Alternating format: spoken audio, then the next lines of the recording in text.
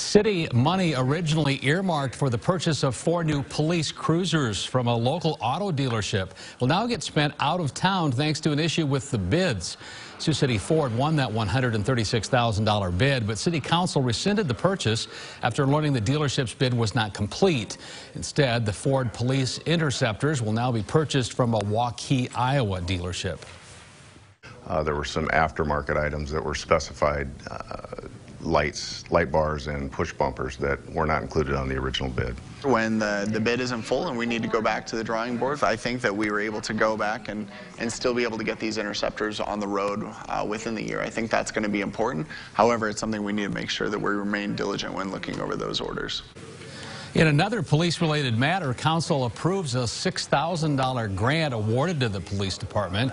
That money will be used to purchase body armor or bulletproof vests for new officers and help defray the cost of replacement armor for officers already on duty.